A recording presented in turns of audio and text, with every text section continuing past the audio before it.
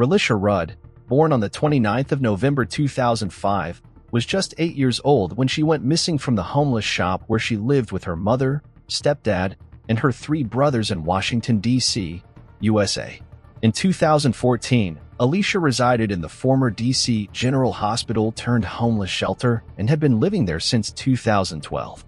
A far cry from a real home, the shelter was prone to heating outages, mice infestations, and bed bugs, causing Relisha so much misery that she'd often fake being ill while staying with relatives so that she wouldn't have to return home.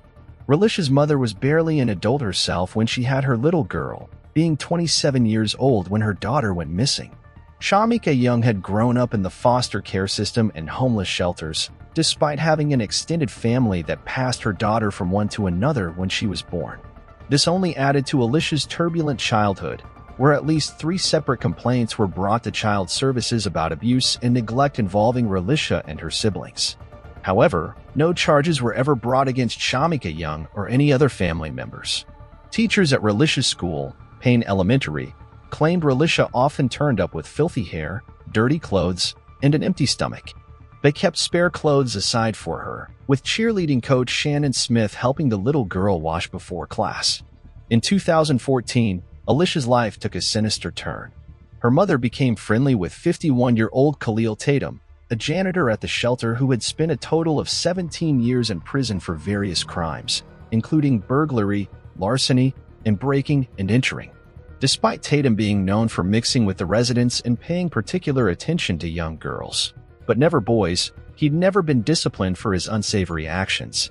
Tatum soon became known as Relisha's godfather, and it wasn't long before Shamika allowed her daughter to go on trips and stay with Tatum. He indulged Relisha with gifts such as tablet PCs and trips to see Disney on Ice, and she often returned from their outings with new clothes or a manicure. Then, around February 26th, Alicia stopped showing up at school, but she was not reported missing. Family members gave varying reasons as to why they never reported her as such, with Shamika's justifications being particularly odd. At one point, she claimed she knew her daughter was safe with Tatum, while at another, she claimed Relisha was with her sister and that she didn't know otherwise. To account for her missing child, Shamika told Payne Elementary that Relisha had health problems and was in the care of Dr. Tatum. To make things all the more concerning, she later claimed that Melissa, Shamika's mother and Alicia's grandmother, was the one who forged the doctor's notes. A social worker for the school arranged a meeting with Dr. Tatum, but upon arriving at the shelter, was surprised to find that no such person existed and that Tatum was simply a janitor who had left his shift early that day. The social worker immediately contacted authorities, and by the time a search for Alicia was conducted, she'd missed a month of school. Although a huge search was launched to look for the missing 8-year-old, the efforts of all involved were fruitless. Soon, authorities found unsettling CCTV footage of Tatum and Relisha. The first saw the pair walking down the hallway of a Holiday Inn Express in Northeast Washington on February 26, 2014, while the second saw them walking into a room in the Days Inn on New York Avenue. This was dated March 1, 2014, and is the last known proof that Relisha was still alive. On March 20th, Tatum's wife, 24-year-old Andrea, whom he was legally separated from since February 2014, was found dead in a room at Red Roof Inn in Oxon Hill. It was theorized that Tatum murdered her, perhaps for knowing too much about Relisha or for finding out about her fate. A friend of Tatum's confessed to authorities that he'd looked up information on and downloaded images of a handgun and put them onto an iPad after Tatum had asked him to do so. On March 31st, while police searched for the missing 8-year-old in Kenilworth Park, they stumbled across the body of Tatum in a shed. He was dead from an apparent suicide and left no information regarding the fate of Relisha. Despite the fact that Relisha hasn't been found, many still hope for her return. Since her initial disappearance, authorities have searched along the Anacostia River in January 2018 and in underground tunnels in January 2019, both located near the shelter, but to no avail. Relisha's 3 brothers have since been put into foster care, and Shim Kiang, her mother Melissa, and Relisha's stepdad, Antonio Wheeler, all appeared on an episode of The Steve Wilkos Show. The homeless shelter has also been shut down. Many theories surround Alicia's disappearance. While authorities believe she was either murdered by Tatum or sold into trafficking, many online sleuths speculate Shamika sold her daughter to Tatum for money or perhaps to cover some sort of drug debt. This is partly reinforced by photos on social media that showed Antonio Wheeler with wads of cash in his mouth and showing off new trainers and a new mobile phone. Many users compare the disappearance of Alicia Rudd to the murder of Shania Davis, a 5-year-old killed in 2009 by Mario McNeil. The pair were also seen together on CCTV, and police believe Shania was sold to Mario as a way of repaying a drug debt. Shania's mother was charged with 8 different crimes. Alicia Rudd's fate remains unknown, and police are actively following up every tip that comes in. Ray and Faye Copeland.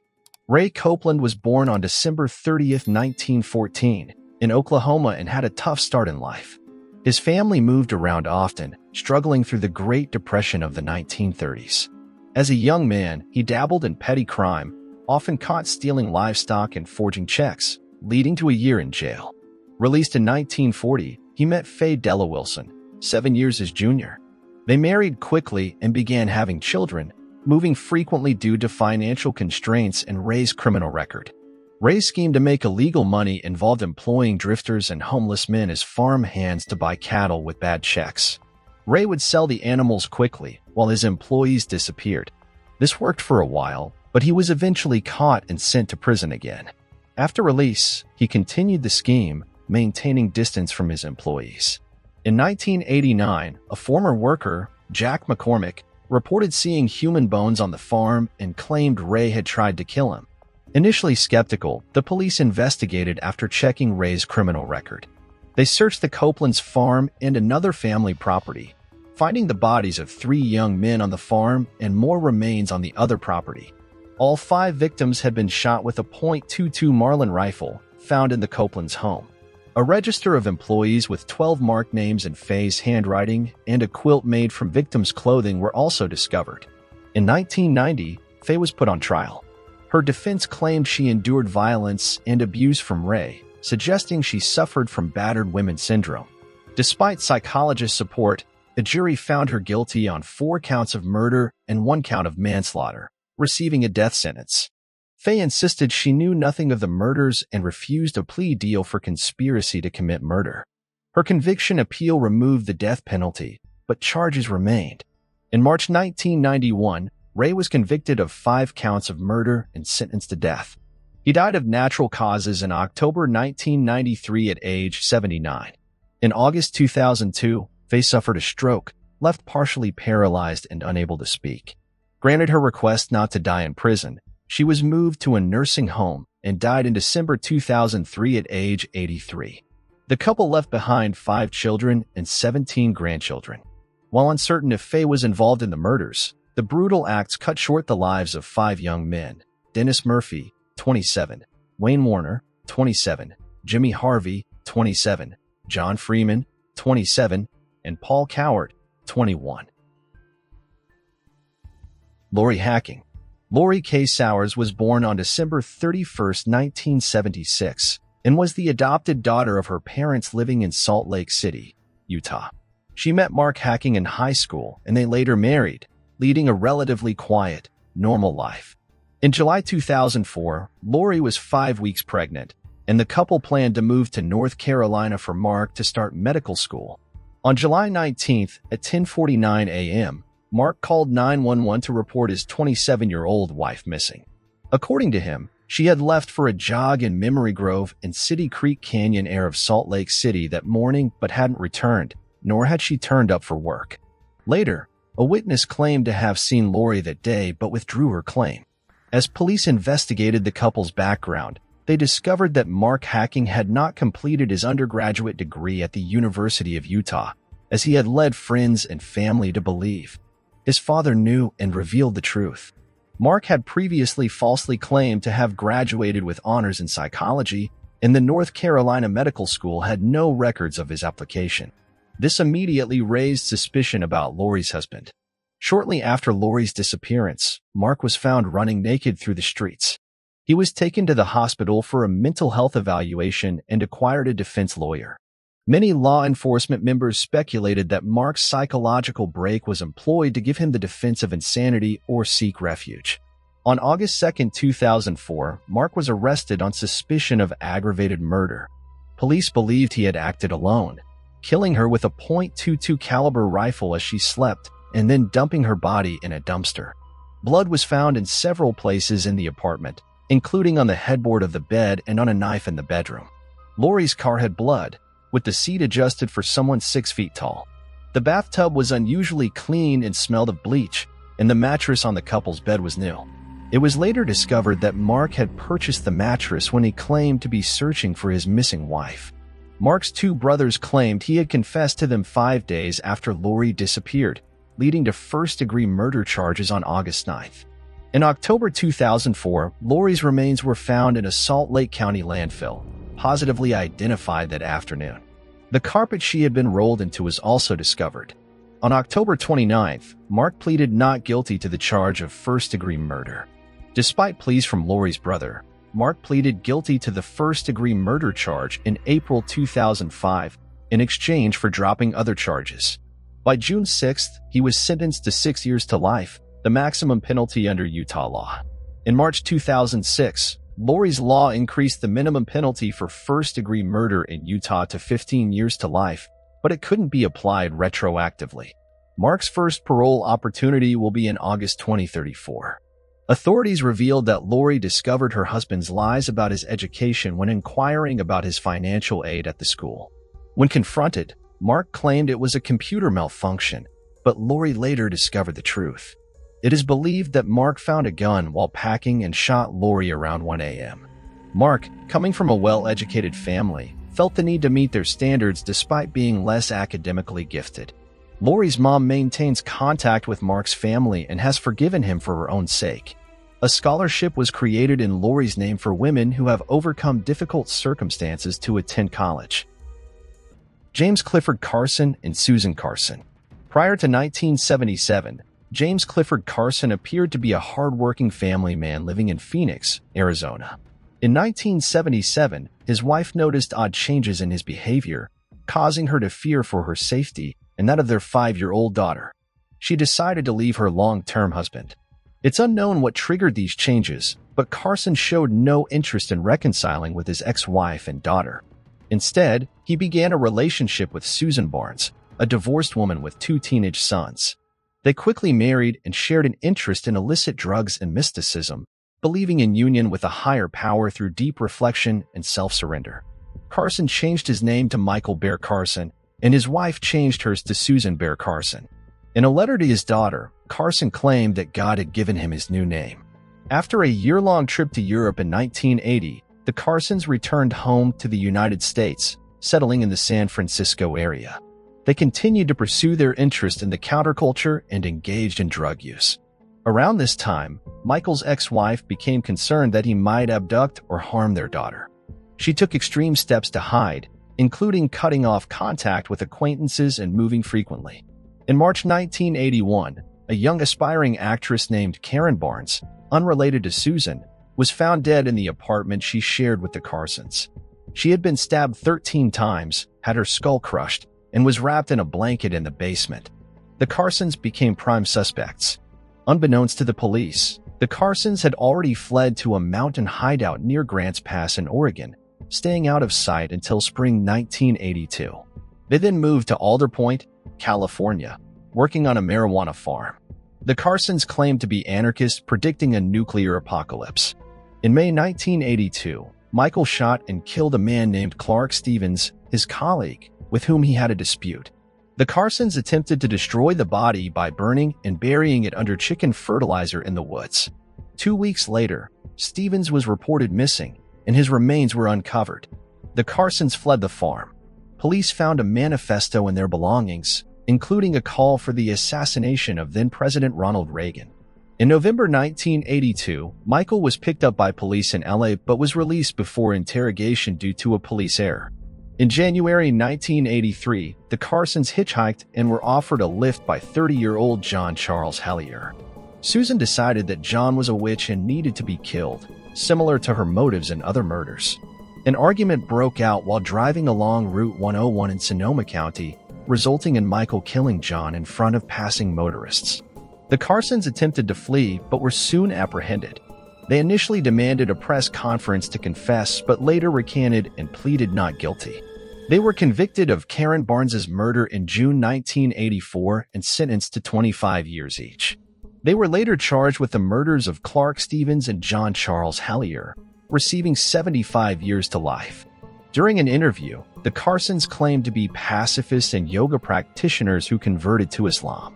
They justified their acts by claiming their victims were witches, falsely converted to their religion, or had attempted to assault Susan. The Carsons, dubbed the San Francisco Witch Killers, claimed a higher power called on them to kill their enemies for the country's future. While the Carsons remain suspects in a dozen other murder cases, a lack of evidence prevents further justice.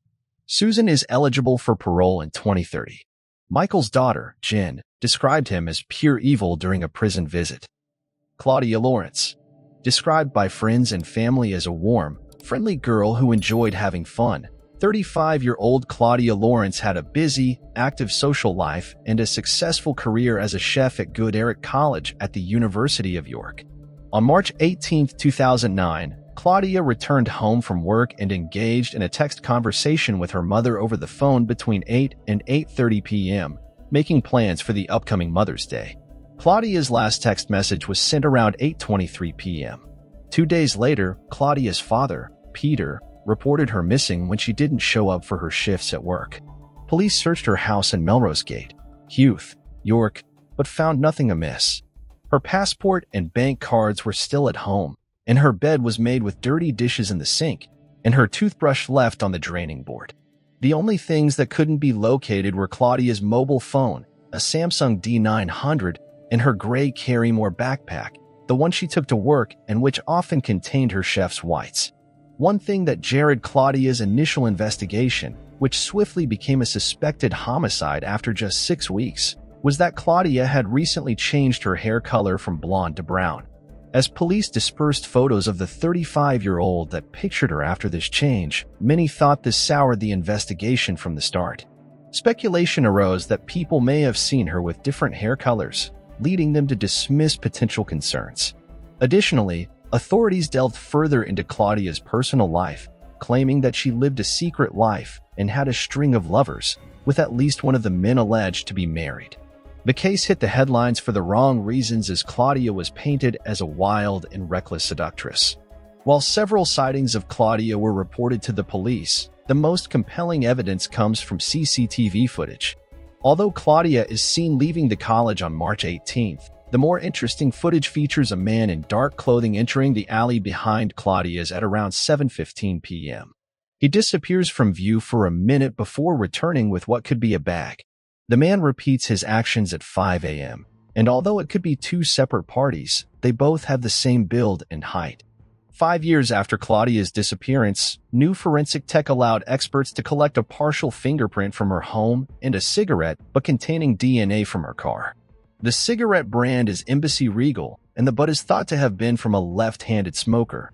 However, both the DNA and the fingerprints remain unidentified so far. In recent years, several arrests have been made in Claudia's case, but all suspects were released without charge, citing a lack of evidence by the Crown Prosecution Service. There are numerous theories about Claudia's fate, ranging from suspicions of murder by a married lover or their spouse to the belief that she left of her own volition.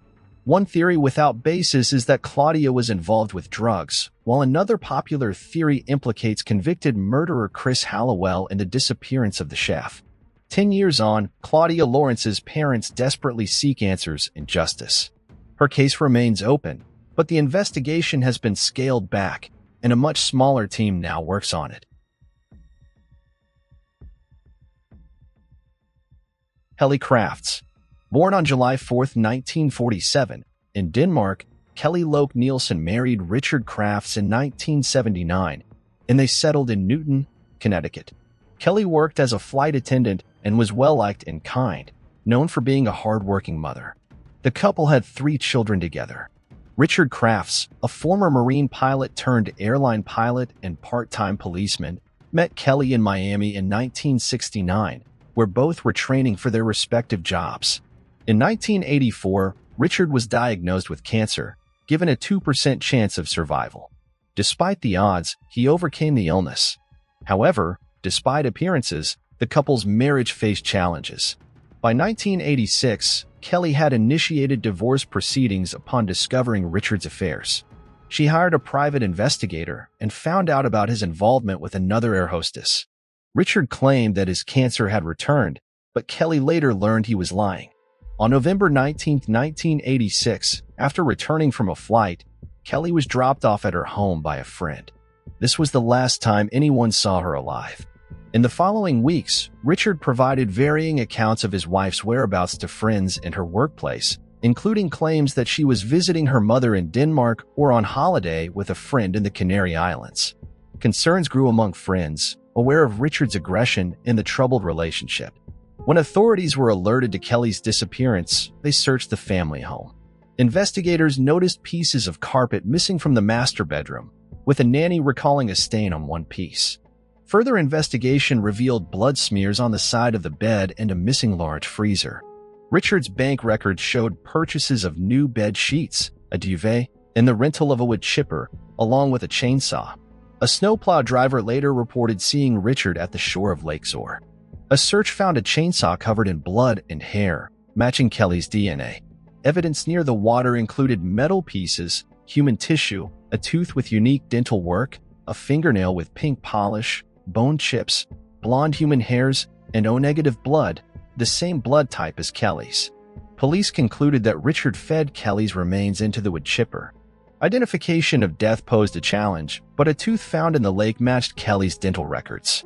Richard Crafts was arrested in January 1987, and his trial began in May 1988. The first trial ended in a hung jury, but a second trial resulted in a guilty verdict in November 1989. Richard Crafts appealed his conviction but was denied. He was sentenced to 50 years in prison, eligible for parole in 2021. Carol DiMatti. Charles Chuck Stewart was born in Massachusetts in December of 1959 and was described as a handsome and athletic man. He met Carol DiMatti, born March 1959, in 1980 at a local restaurant where he worked as a chef, and she worked as a waitress. The couple married 5 years later and seemed to lead an average life. In 1989, Charles worked as a general manager for a farrier store, and Carol worked as a tax attorney while being pregnant with their first child. On October 23, 1989, the couple was driving through the Roxbury neighborhood after attending a childbirth class when, according to Charles, a black man with a gun and a raspy voice forced his way into the car at a stoplight. The assailant made them drive to nearby Mission Hill, where he robbed them, shot Charles in the stomach, and Carol in the head. Charles managed to drive away and call 911, but Carol died hours later at 3 a.m. on October 24th. Their premature baby, Christopher, was delivered but suffered trauma and oxygen deprivation, dying 17 days later. While Charles was hospitalized for 6 weeks and required 2 operations, the Boston Police Department searched for the killer based on the description provided by Charles. Willie Bennett was eventually identified by Charles in a lineup on December 28th. However, the case collapsed on January 3, 1990, when Charles's brother Matthew accused him of being the killer. Matthew claimed that Charles shot his wife and himself to stage a crime scene. According to Matthew, he met Charles that night to help him commit insurance fraud, but upon arrival, he found Carol shot and his brother apparently self-inflicted to make it look like an attack. Matthew disposed of the gun and their valuables, including wedding rings, off Pine River's bridge in Revere. Some items, including the murder weapon, were later recovered. It was revealed that Charles was upset about becoming a father and concerned about Carol returning to work after childbirth. A $480,000 check from Carol's life insurance policy was issued to Charles, but there was no evidence he cashed it. Charles received $100,000 in life insurance, which he used to buy a new car for $16,000 in cash. On January 4, 1990, just hours after the truth emerged, Charles went to meet his lawyer. His abandoned car was found on the Tobin Bridge in Chelsea, with a note claiming he was beaten by new accusations and sapped of his strength. Charles's body was found in the Mystic River the following day. Authorities later discovered Charles had expressed a desire to kill his wife previously. In 1991, Matthew was indicted for insurance fraud and obstruction of justice, pleading guilty and sentenced to 3 to 5 years in prison. He was released in 1997 but later apprehended again on cocaine trafficking charges, dying in September 2011 from a drug overdose in a homeless shelter in Cambridge. Willie Bennett, who was initially arrested for the murder, said of Charles in 2017, "I'll see him in hell if there's a hell."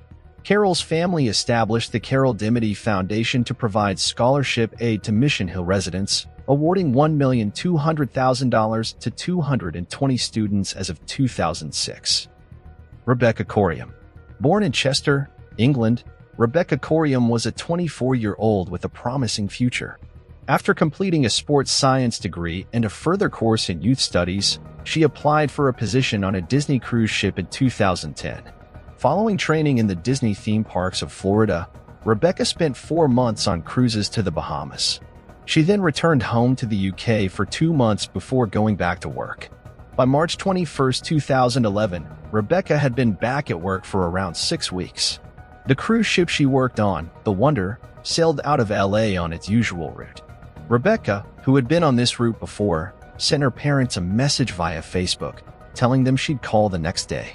However, this was her final message. Rebecca's mother became concerned when her daughter didn't respond for 12 hours. At 9 a.m., off the coast of Mexico, the Wonder crew realized she had missed the beginning of her shift as a youth worker.